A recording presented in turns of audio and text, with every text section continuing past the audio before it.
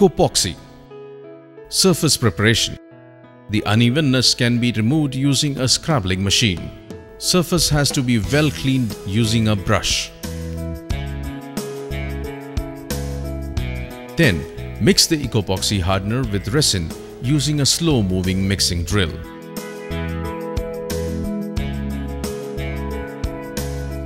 Mix it well and apply it as a primer coat. Epoxy floor coating system is recommended for use in car park floors, chemical and mechanical industry subjected to heavy traffic as abrasion-resistant coating. Now, stir Ecopoxy 410 and mix it with resin using a slow-moving mixing drill.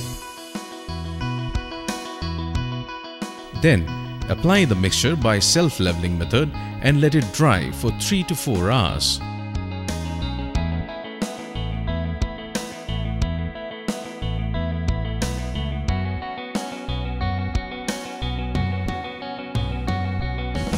Another method is by using a paint roller or a notch trowel.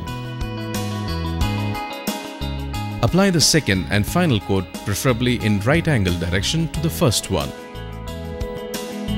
Use a spike roller to eliminate air bubbling.